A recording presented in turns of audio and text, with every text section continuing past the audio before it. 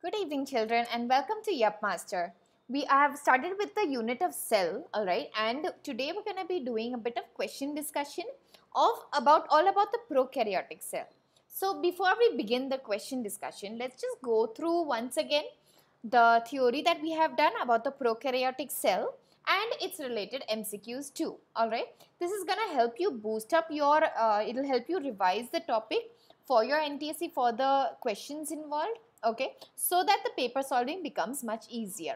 All right, so before we begin into the prokaryotic cell, let's just go through once again the important topics about the history of cell. All right, now in the history of cell we learned that there was a theory which was called as a cell theory, and that was proposed to us by Schleiden and Schwann. Now cell theory are a group of points which each and every cell, in order to be called as a cell, it has to follow those points. All right, so that's why it's called as a cell theory. So let us just go through again which are the points involved in cell theory. Okay, so it begins as, first of all, the basic criteria that all living organisms, they are always going to be made up of a cell.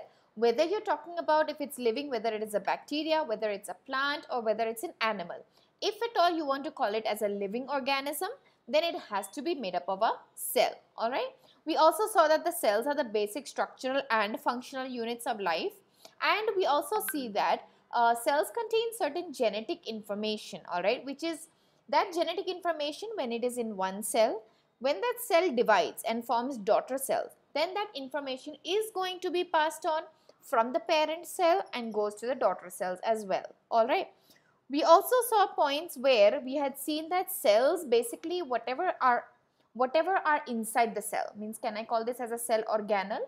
Well, whatever cell organelles are there, they are all similar in their chemical composition and also similar in their metabolic activities. Okay, what are the metabolic activities? Means if I'm talking about a chloroplast, then a chloroplast everywhere is going to perform photosynthesis. If I'm talking about mitochondria in all the cells, whether it is a plant cell, whether it is an animal cell, it will always be doing the work of cellular respiration.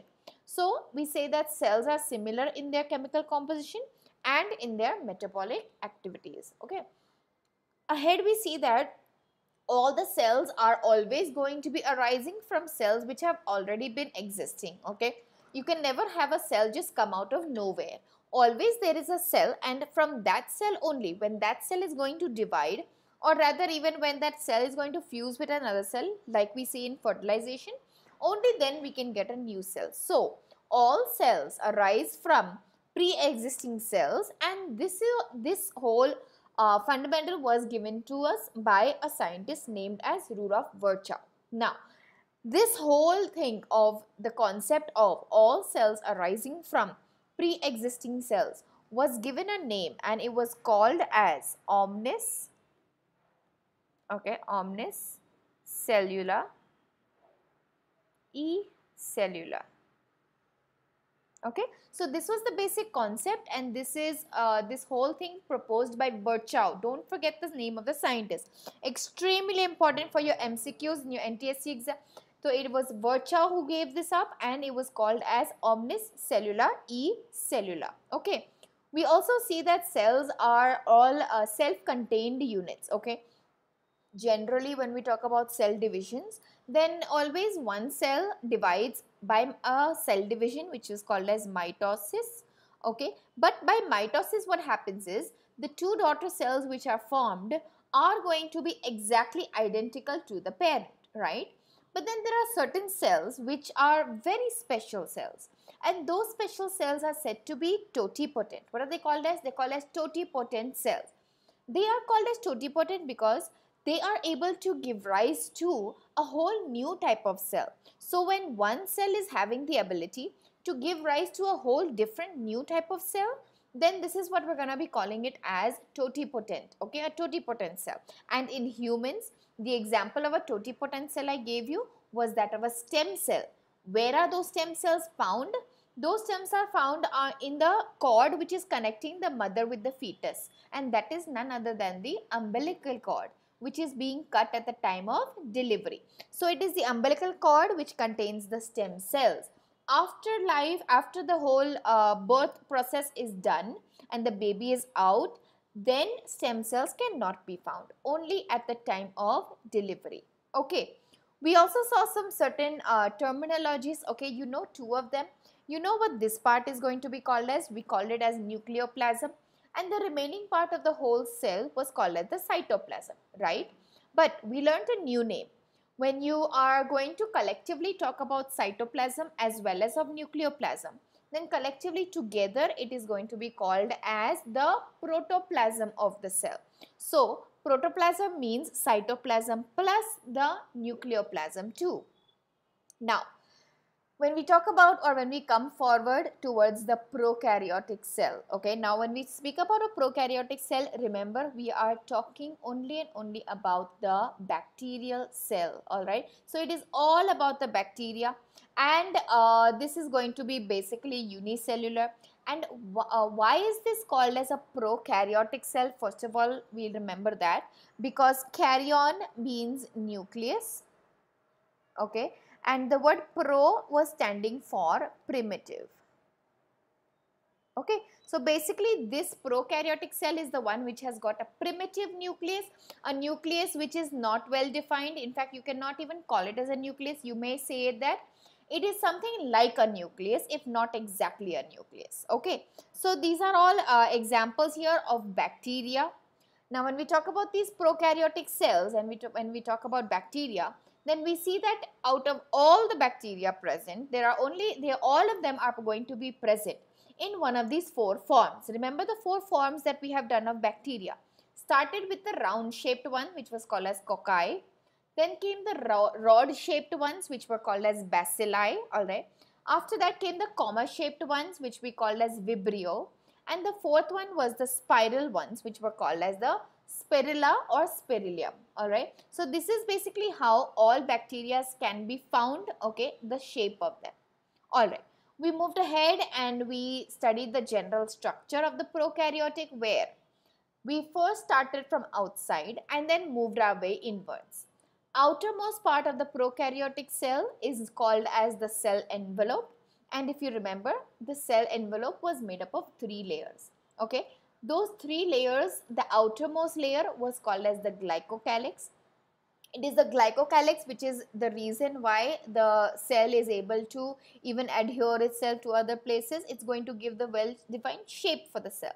Also, this after the glycocalyx, the second layer innerwards is called as the cell wall, and the innermost layer is going to be called as the plasma membrane. So we have the glycocalyx, we have the cell wall, and innermost we have the plasma membrane. Okay, so these were the 3 layers of the cell envelope. Now, after the cell envelope, coming a bit inwards, okay, moving a bit inwards is the whole cell matrix, which we're going to be calling as the cytoplasm of the cell. Alright, cytoplasm is the region where all the constituents of the cell are going to be embedded in. Okay, now in a prokaryotic cell, the cytoplasm is a semi-fluid like substance, and remember one thing, the cytoplasm here is not going to be moving anyhow. When we talk about eukaryotic cells, I had explained to you that there is streaming movements happening there. But in a prokaryotic cell, remember that streaming movements is not occurring. And streaming movements was given a name. It was called as cyclosis. So in a prokaryotic cell, there is no streaming movements and there is no cyclosis happening at all. Alright.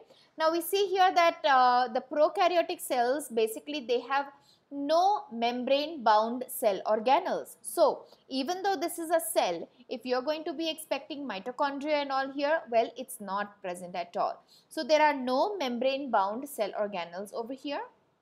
But it does contain substances like chromatophores, contains inclusions also. It contains like glycogen, starch, phosphates, sulfates. These are all the food materials that it is taking and it is going to gather up over there. Alright. Now, we see here that the chromatophores which are there, okay, these substances that we're seeing here, chromatophores, these are found in the membranes of the bacteria which are basically phototropic, okay. means the bacteria which are going to be using light as the source of energy to produce food, all right. It is going to be using it for performing photosynthesis, okay. What do they contain? Look at these pigments that they are containing. They contain bacteriochlorophyll, bacteriophaeophytin, and they contain carotene pigments, all right. Okay. Ahead, we also studied further details inside this prokaryotic cell, where we saw that there are structures which are present, which is found only and only in the prokaryotic cell. Which exactly is that structure? That structure was called as a mesosome. Do you remember this mesosome? Where is it found? Look at the mesosome here. This is just what I have just colored over here, red color. Do you see that, children? That structure that you're seeing there is a mesosome. All right. What is this mesosome basically going to do? This has the ability to give rise to the cell wall. Do you remember the cell wall? It was a part of the cell envelope. Do you remember the cell envelope had three parts? First was the glycocalyx, second was the cell wall, and third was the plasma membrane. Okay, so this was the mesosome. Okay, this invagination that you're seeing here inside the cytoplasm, that is what the mesosome is.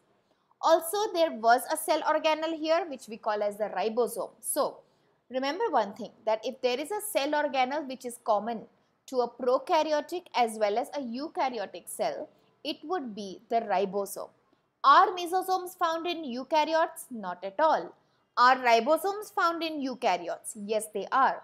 So, ribosomes are the ones which are present in both prokaryotes as well as eukaryotes. Alright.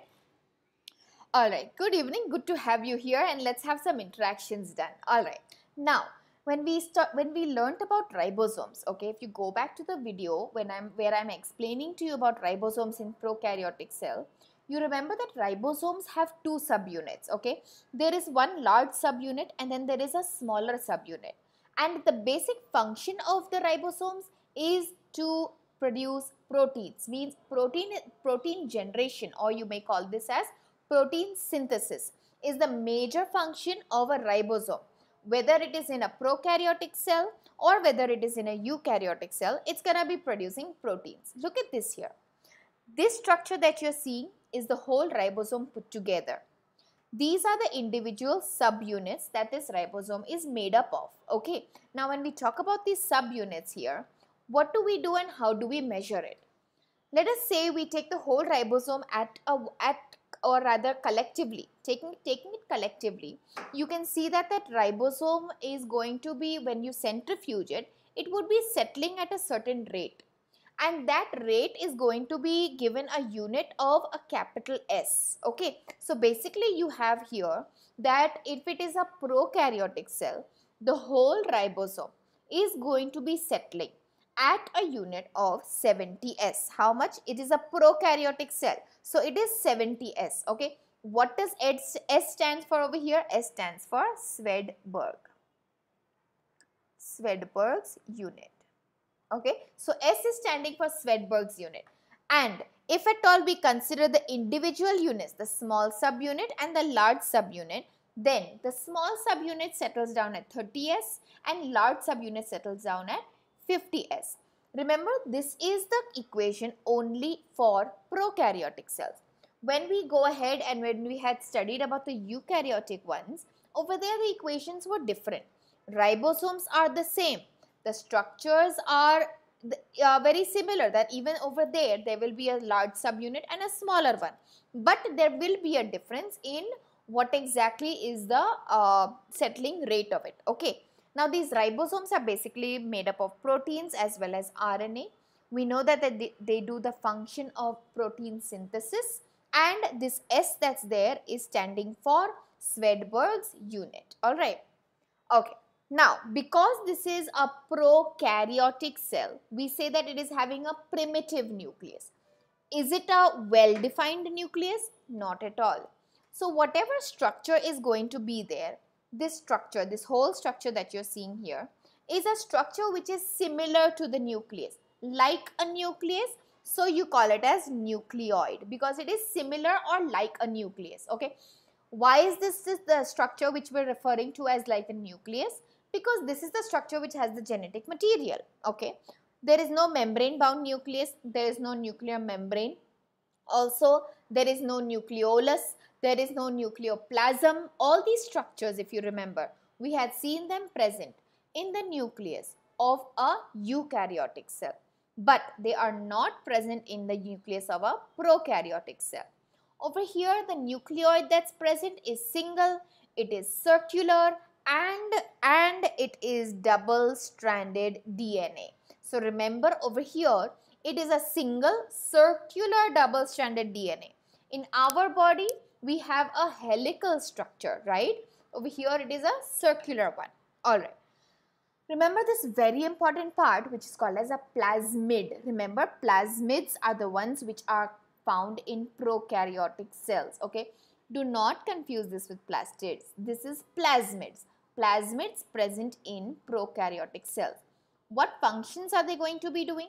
These are basically all round circular loops. Loops of what? Loops of DNA. Okay. These are loops of DNA, and these loops of DNA are going to actually make that bacteria very strong.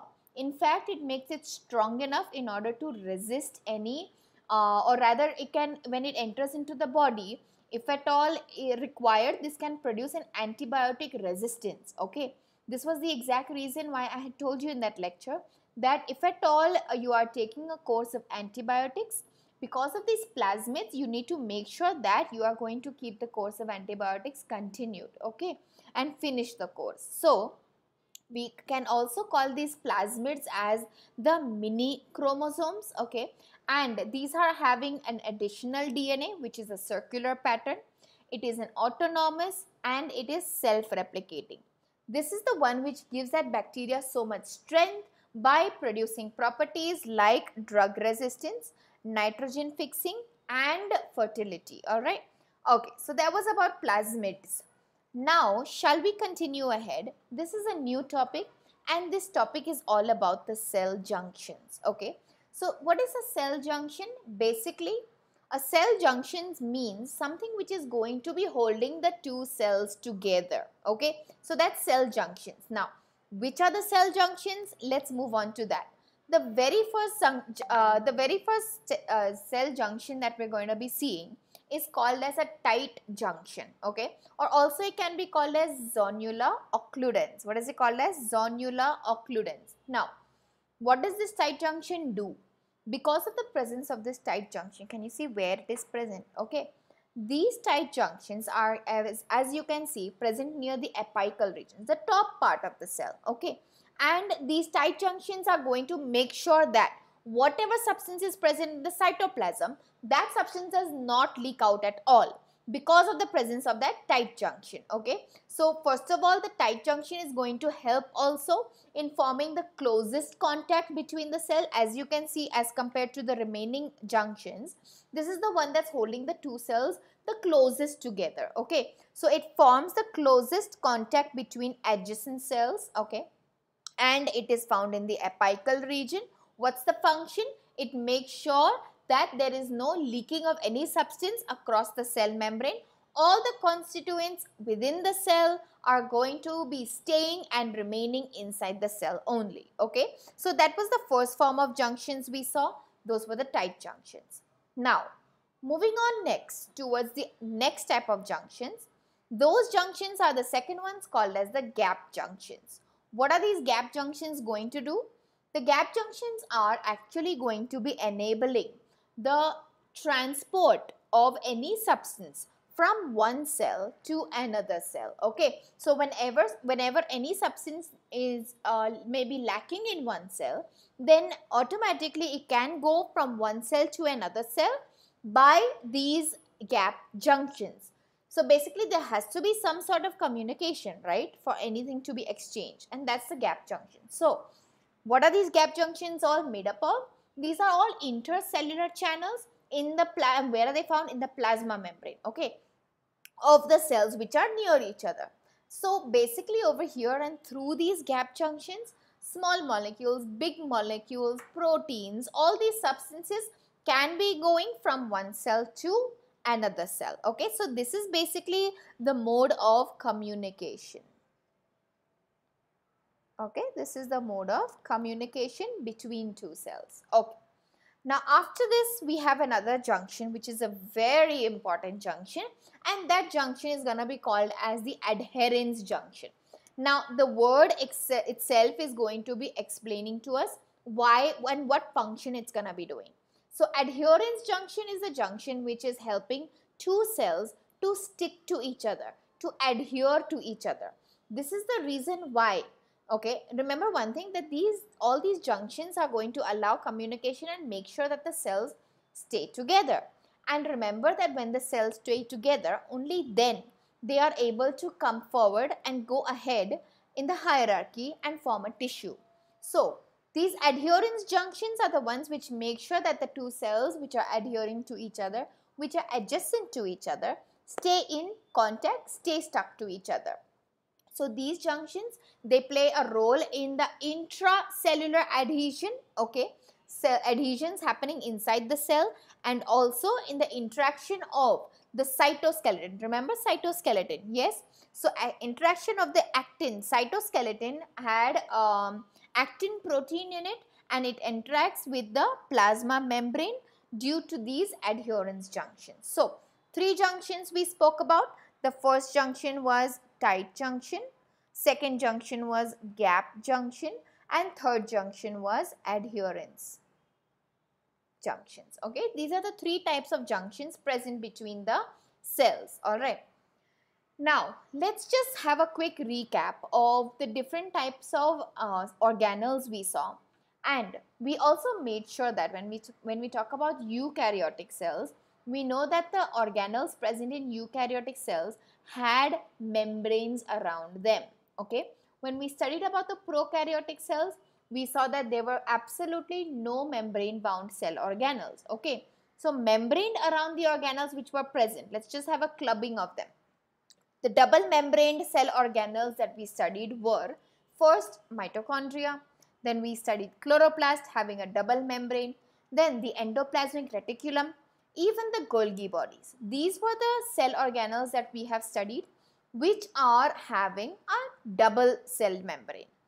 Then even this one, the nuclear membrane, even that was made up of two membranes. Now let's come forward to the membranes which are a single membrane around the organelles. The first one being the lysosomes, second one being the vacuoles. These all had only one cell membrane around it. Okay, and next there are certain cell organelles which absolutely have no membranes around them. Okay, for example, the ribosome. Okay, if you remember, the ribosome was a cell organelle, no membrane around it, and remember that is why also we can say that ribosomes are present even in the prokaryotic, because prokaryotic cells have no membrane bound cell organelles. So they do have a ribosome, and even ribosomes have no membranes around them. This was another cell organelle we had studied, and this was none other than the centriole.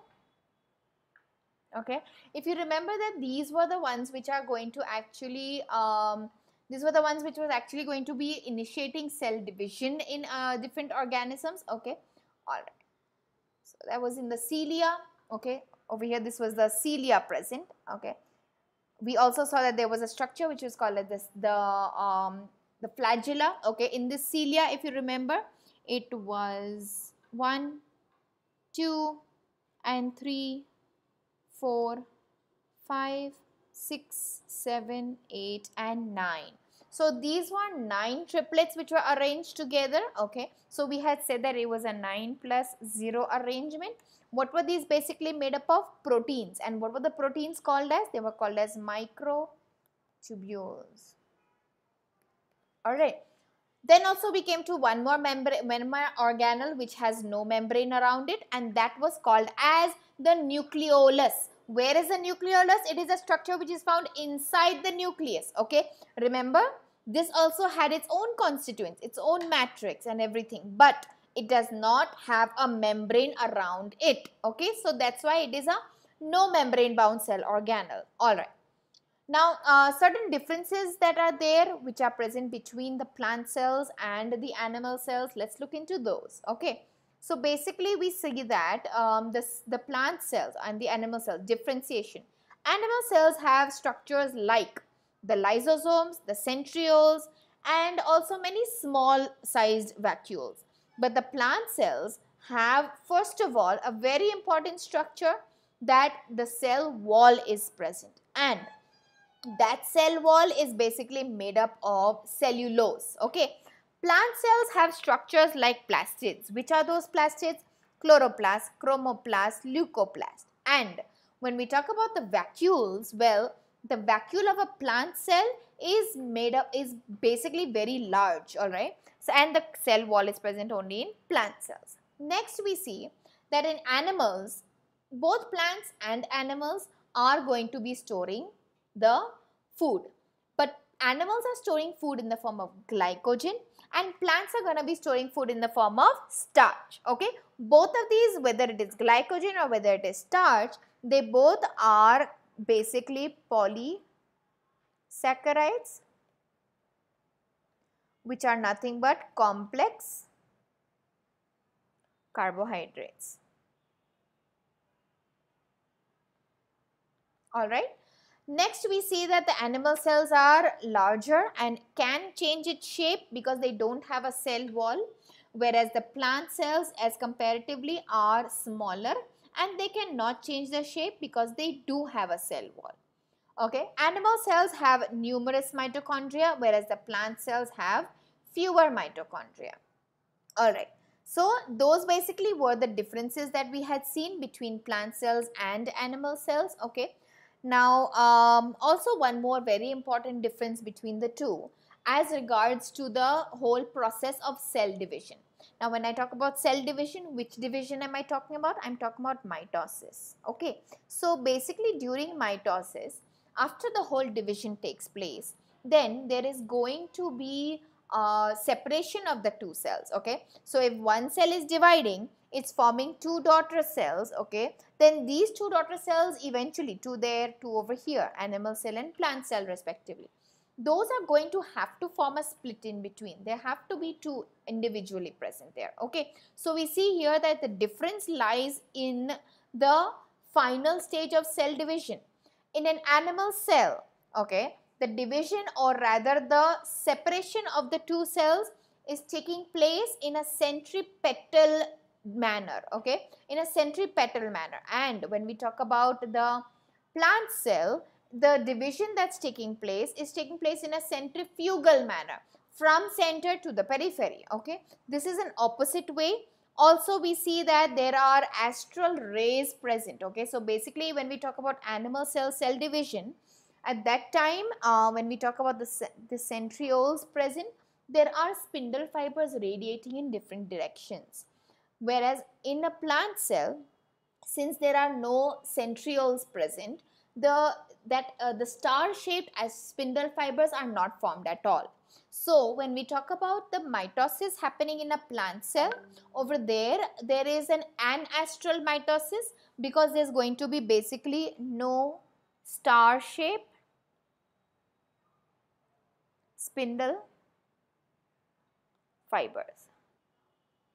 Okay, whereas in animal cell, it is all going to be called as astral mitosis. Remember, aster means star. Okay. Now, also we saw that when we talk about a prokaryotic cell, we are basically talking about the bacteria. Okay. And when we talk about a eukaryotic cell, we are mentioning about the animal cell and the plant cell. Okay. So, I hope these differences and these pointers which we discussed about the prokaryotic and the differences between the pro and eukaryotic cells are quite clear. Now, shall we go ahead and shall we discuss about some MCQs? So, let's start with those. Okay. First, plant cell differs by the animal cell by, let's see what are the options given. First, presence of vacuoles. Second, presence of cell wall and chloroplast. Third, absence of cell wall, and fourth is absence of chloroplast. So, what is it that the plant cell has but the animal cell does not have? And that would be here the second option, presence of cell wall and of chloroplast. Alright. So, if you know the answers, what you can do is just type them in the chat box so we can go ahead and come do it together. All right. Next question. Many bacteria, we just discussed this a little while back. Many bacteria have small circular DNA outside the genomic DNA. Means besides the normal DNA which would be present in the nucleoid, there are other DNA also present, and that is outside. These smaller DNA, what are those called as? Were they phasmids? Were they plastids? Were they plasmids? Or were they prophage? Yes, talking about prokaryotic cell, circular DNA. The reason why the prokaryotic cells are having a greater resistance power in the body, they also are developing antibiotic resistance. What were these structures called as? Weren't they called as plasmids? Yes, present in the prokaryotic cell, or you can call it in the bacteria. All right. Okay, coming next, the next question. All right. Many bacteria, okay, this is just, we just did this here. Here it is. This is that plasmids that we were talking about. Here they are. Okay, if you remember, these were all loops of DNA found in some bacteria. Main function, antibiotic resistance. Okay. All right. Next question. Which of the following is seen only in a prokaryotic cell? We discussed this if you remember. The organelles seen in prokaryotic, the organelles seen in eukaryotic. Out of these, which are the ones found only in the prokaryotic cell? Only in prokaryotic cell. Okay, one after the other. Lysosomes not found in prokaryotic. Ribosomes are found in prokaryotic, but this is asking only. Ribosomes are found as well as even in the eukaryotic cell. So that also would not be the answer. Mesosomes. Do you remember what a mesosome was? Well, the mesosome here, this is what it was. If you remember, this mesosome was the structure over here. It was an invagination inside the cytoplasm, and it was present only in the prokaryotic cell. So this would be the correct answer here. And endoplasmic reticulum, absolutely not. It is present only in the eukaryotic cell. All right. Okay, so here the correct answer would be mesosome. All right, coming next, remember this phrase, it was called as omnis cellula e cellula. We just spoke about this in the beginning of this lecture. Who was actually the one who gave out this whole phrase of omnis cellula e cellula? And before we go on to who was the scientist, let us try to remember what exactly does this mean. Omnis cellula e cellula meant that every cell arises from, okay, every cell arises from a pre-existing cell. Okay, so every cell arises from a pre-existing cell. This is what we call as omnis cellula e cellula. And who was the scientist who gave rise to this, or who stated this? It was none other than Rudolf Virchow. All right, Rudolf Virchow. Okay. Next, the larger subunit of prokaryotic ribosome is larger subunit of prokaryotic ribosome. So, if you remember, when we talk about a ribosome, here was the whole ribosome, out of which there is a small subunit and there is a large subunit. When we talk about a prokaryotic ribosome, the whole equation lies as 70S is equal to 50S plus 30S. Okay, so over here the larger subunit is none other than 50S at a settling rate. So our correct answer over here would be C, 50S. Okay, now prokaryotic cells does not possess what? Okay, so these are basically going to be a list of different cell organelles that we're speaking about. So let's talk about that. Prokaryotic cell does not possess dash. Let's see that. Is it chromosome? Is it mitochondria? Is it ribosome? Or is it plasma membrane? What is it that prokaryotic cell does not possess? Remember that prokaryotic cells have no cell organelles with membranes around them. So they have no membrane bound cell organelles. And over here, the membrane bound cell organelle present in this list, given these options given, is mitochondria. Okay, so mitochondria is actually a membrane bound cell organelle. In fact, it is a double membrane bound organelle. And these mitochondria are found only in eukaryotic cells. Alright, only found in eukaryotic cells. Okay, next. The cell organelle present in both prokaryotic and eukaryotic cells is. So let's see what those options given here are. First, ribosome. Second, endoplasmic reticulum. Third, mitochondria, or fourth, nucleus. Out of these four options, all of these three, endoplasmic reticulum, mitochondrion and nucleus, all those three are double membrane bound organelles. Okay, so they have double membranes around them. But if you remember, ribosomes are the cell organelles which have absolutely no membranes around them. So this here is present in a eukaryotic as well as in a prokaryotic cell. Okay, so this is found in both the cells. Alright. Next, the same thing. Alright, and the answer would be ribosome. Alright. So children, today we are done with the further discussion of a revision of the topic of the prokaryotic cells. We also revised the whole cell theory, okay, and also we looked into some MCQs related only to the prokaryotes. In our next lecture, this would be the final lecture. Next lecture will be the final one for the cell subunit, okay, and we will be going ahead and discussing some important MCQs which have already come into the NTSE question papers, and also some other additional MCQs from the chapter.